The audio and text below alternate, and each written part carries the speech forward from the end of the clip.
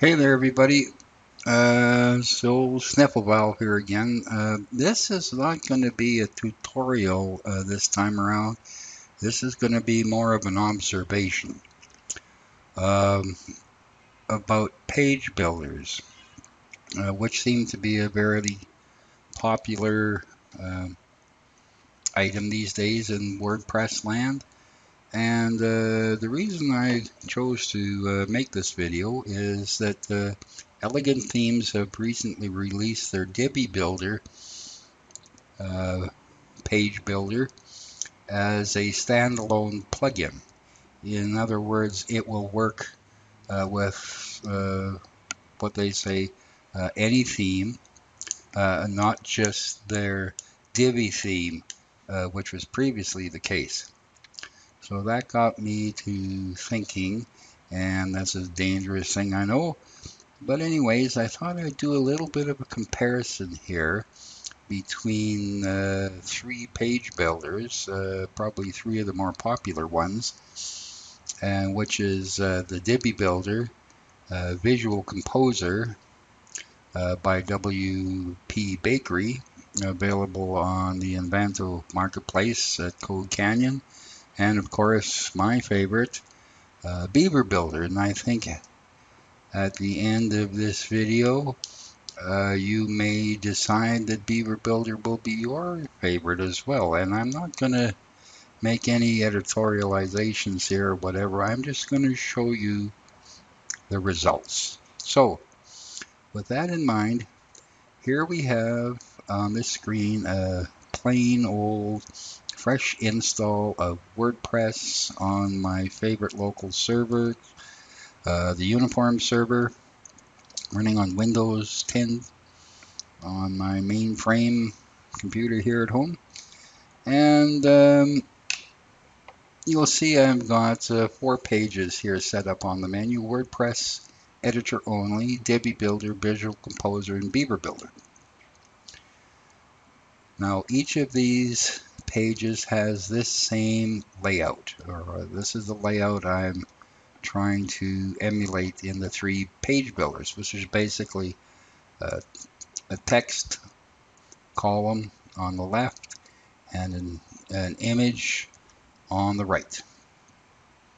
Okay, so let's see how these do. And I'm not going to go through on how to create them. That's not the point of this exercise. You'll see what the point is here in just a moment. So let's switch over and go to the back end of the site.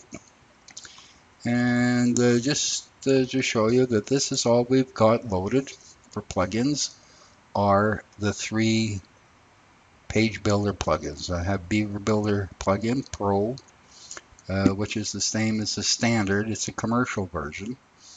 And I thought I would use the Pro or standard because these other 2 are also commercial plugins. In other words, they're not free. You can't get them on the WordPress repository. I could pull off the same demo with a free light version of Beaver Builder, but I thought, well, let me just keep things even in that regard. So these are all commercial plugins or commercial versions of these plugins. And for the pages I've set up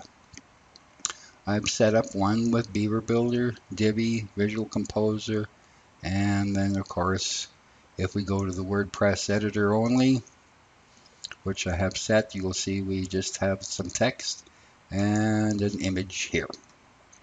And it's set to align to the right. Okay, well, so what do you want to show us is what you're probably asking now. Well, let's go to the plugins. Okay, so let's try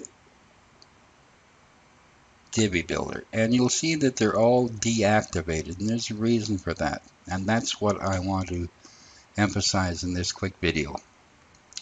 So I'm going to go ahead and activate Divi Builder, and you can see it's now active.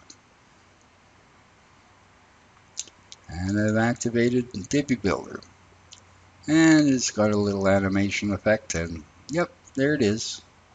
That looks pretty close. So we'll go back to the back, go back to the plugins. We'll deactivate that and activate WP Bakery's Visual Composer. Now, the reason I'm not having these all activated at the same time is generally not a good idea to do so. So we'll go back and look at the Visual Composer. And other than a little bit of difference in image size, it looks just fine. Go back to the WordPress.